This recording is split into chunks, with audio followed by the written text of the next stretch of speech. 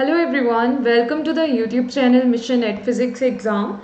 And guys, in today's video we are going to discuss the answer of the questions I have provided you in the practice set 1, which was related to the questions from atomic and molecular physics. So if you have already attempted all those questions and if you are having any doubt or difficulty in solving any question and getting its answer, this video will provide you the answer and the steps to solve all those questions.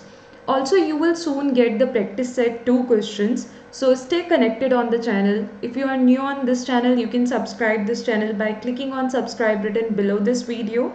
And along with that, like once you will click on subscribe button below this video, you will even get the bell icon there. So click on the bell icon after that to get the notifications for the new videos I will provide you on this channel, that is Mission at Physics Exam.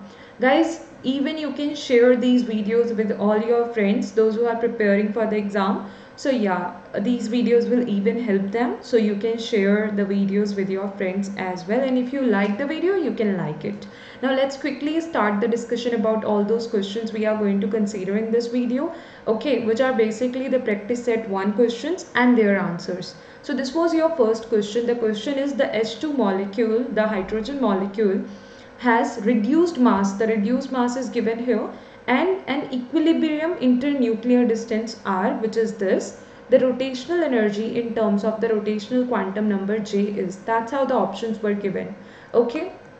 In this case, what you need to do, you should know about the formula of rotational energy, which is E rotational is equal to h square upon 2I J into J plus 1, where I is the moment of inertia, which is already given in the question. No, it's not given.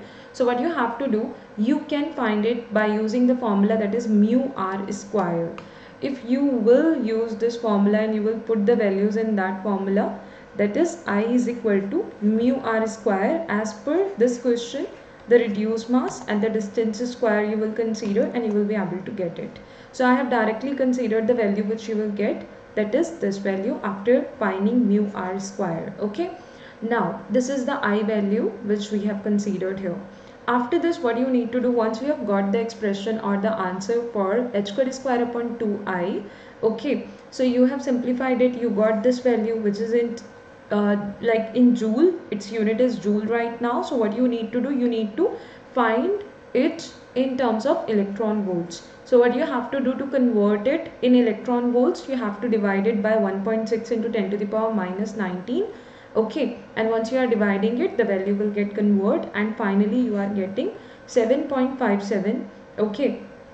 Now it is like, it is gonna match. Now this value you can put in place of h square upon 2I, and it is gonna match with the option C, which is like more closer to the value you will get.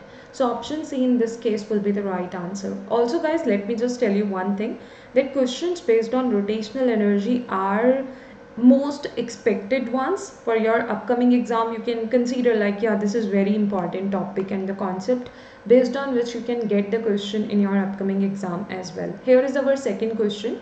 It is like, which of the following statements is true for the energies of the terms of the carbon atom in the ground state electronic configuration, that is 1s2, 2s2 and 2p2.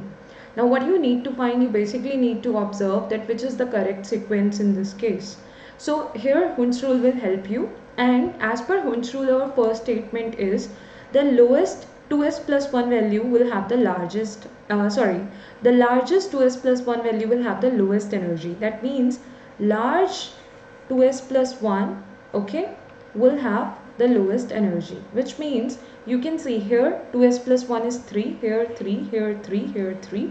Okay, and all other cases it is 1. So it is like, okay, we have got this point by it is like going to have the minimum energy as per the first statement of Hund's rule, which is largest 2s plus 1 value will have lowest energy. Okay, that's correct. Next point, large L value will have the lowest energy, the largest L value. Now after comparing with the 2s plus 1 value, you need to check the L value. So what is the largest L value which will have the lowest energy? In this case, you may even consider it can be D, it can be S, it can be F, it can be S. The sequence seems okay. But the point is, if you want to finalize it, so firstly you have to check the values for P2. That what are the spectroscopic terms you are going to get for P2.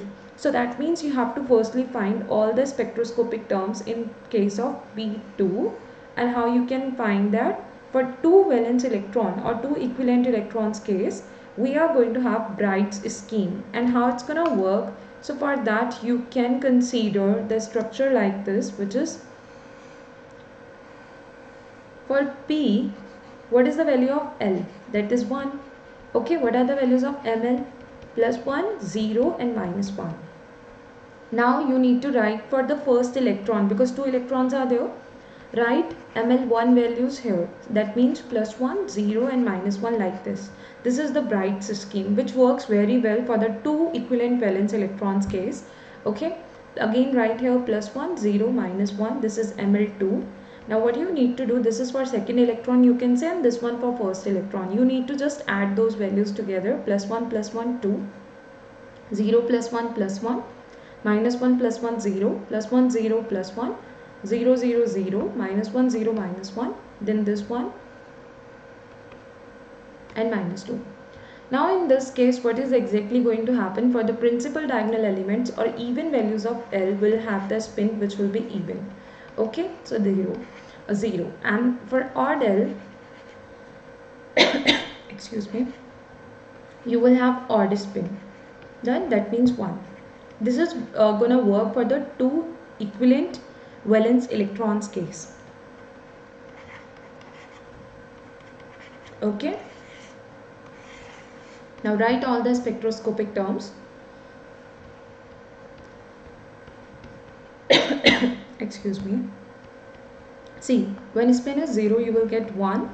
For L is equal to 0, because you know J values will be L minus S to L plus S, so you will get them same for this case. So 0 minus 0 to 0 plus 0. Okay, and L is equal to 0 will give you S. L is equal to 2 will give you D. Also it's gonna be 0, 1 is 0 and 1 is 1D2. Next point, what we will get next? It's gonna be P. Okay, and L minus S to L plus S will give you what? The values of J in this case will be 0, 1, 2.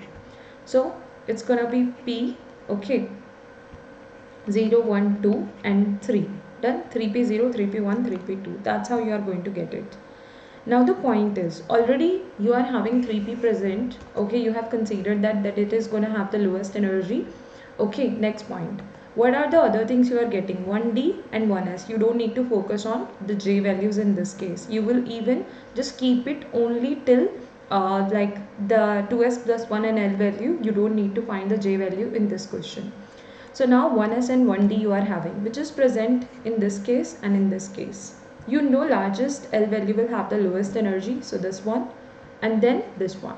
So that's how you are getting that option A is correct. Okay, that's how you will be able to get and finalize your final answer in this case.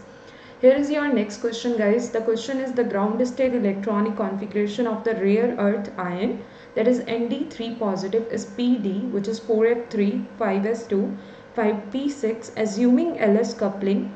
The Landage factor of this ion is 8 upon 11. The effective magnetic moment in units of Bohr magneton is. So basically what you need to do, you need to firstly recall the formula for the magnetic moment, which is this, that is mu is equal to Landage factor Gj mu b, that is Bohr's magneton, root j into j plus 1. Now what you have to do, firstly you have to find the ground state j value, then put it there in this particular expression. So here I have shown the steps that what you have to do to find the ground state j value. Okay, this method works very well to find the ground state spectroscopic terms. So here we have just filled the 3 electrons. Okay, in this case we got the summation ml value just by adding these values together, in which we have considered the electrons. Summation ms, if its spin is half, summation ms will be 3 by 2. After this, j is equal to L minus S to L plus S. That's how 6 minus 3 by 2 to 6 plus 3 by 2. You will be able to get like 12 minus 3, 9 upon 2, and 12 plus 3, 15 upon 2, like that. Done. And in this case, what will be the ground state? It is less than half filled case. In F orbital, you can have total 14 electrons, but right now only 3 are filled. So it is less than half filled case, and lower J value will have the lowest energy. So 9 by 2 is the ground state J value. Now what you will do, you will put it here in this expression, Gj value is already given, the length G factor value in the question, which is 8 upon 11. You will just put it here. You will simplify and you will get it approximately 3.62, which is present in option C, and that is the right answer for this question. Next question is, an atom in its singlet state is subjected to a magnetic field. The Gman is splitting of its this much nanometer spectral line. Its Gman splitting we are considering is this. This is the Gman splitting, that means delta lambda. With the unit even you can get the idea, it's frequency or it is wavelength shift. Okay, so it is wavelength shift this time. This is lambda, and what they are asking you to find, magnetic field B. So you know the formula which is going to provide you the relation between delta lambda, lambda and B, that is this formula which is related to wavelength shift. Okay, and after just rearranging the terms you will be able to get the value of B from here, and that's how you are going to get the final expression after taking the simplification steps, and that will give you 1.52 Tesla. I hope that the approach will be clear to all of you, and that's how you can get your final answer. Next point is, also guys, if you are finding the formula new, what you can do, you can check out the accomplishment series which I have provided you. Okay, and in that I have provided you the quick revision of atomic and molecular physics. You will quickly be able to prepare these topics as well as to revise them. Next question is, the number of spectroscopic terms resulting from the LS coupling of a 3p electron and a 3d electron is. So what you have to do, this is non-equivalent electron case.